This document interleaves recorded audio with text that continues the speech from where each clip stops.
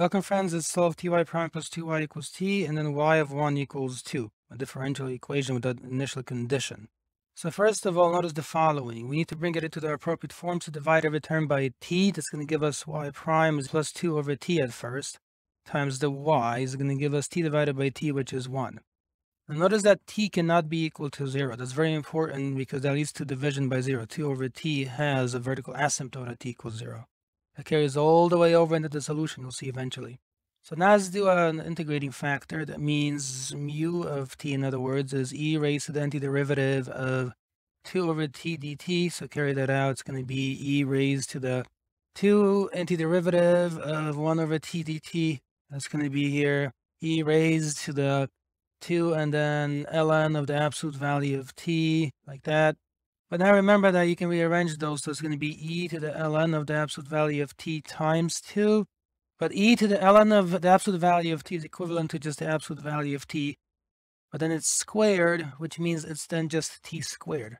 If you don't believe me, just graph e to the 2 ln of t. Graph e to the ln absolute value of t times 2. Graph the absolute value of t squared, and then graph t squared. You will see you'll get only one graph, which means they're all equivalent.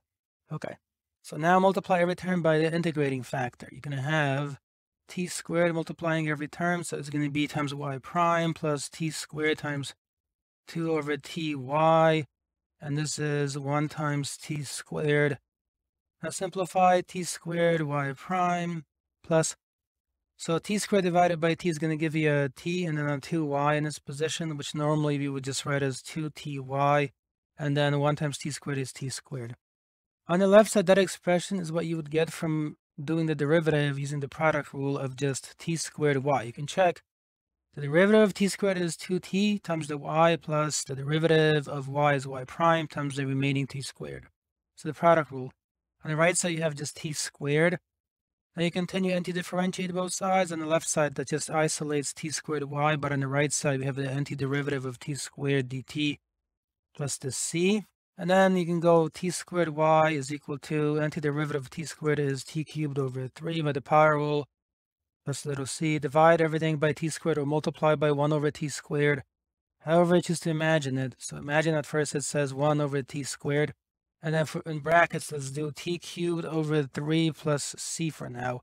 So now continue up here. Distribute the 1 over t squared. So y is the following: t cubed over the t squared with the 3 multiplying it, and then plus the c over the t squared this way. So it's y is equal to t cubed divided by t squared is just t over 3 plus c over t squared. And notice something really important here, okay, which is that t, once again, should not be equal to 0, because that would give division by 0, right? We would have this term undefined.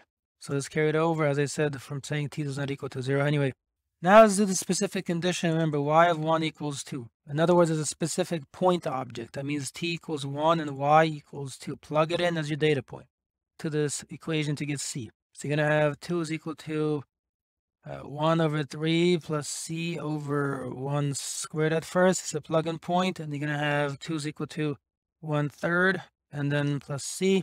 Subtract, so 2 minus 1/3 is equal to c.